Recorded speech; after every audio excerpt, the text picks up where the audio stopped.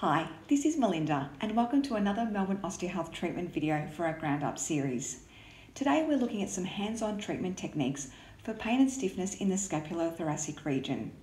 This region is made up of the scapula or shoulder blade and the thoracic cage, which is your rib cage protecting your organs. The first treatment technique you're seeing here is simple articulation of the scapula, which is aimed to improve scapular movement.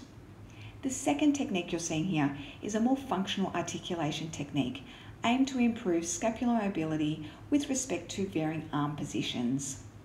Mobility of the scapula on the thoracic cage is clinically important because of its frequent role in the development of other shoulder injuries. Thanks for listening. I hope you enjoyed the video.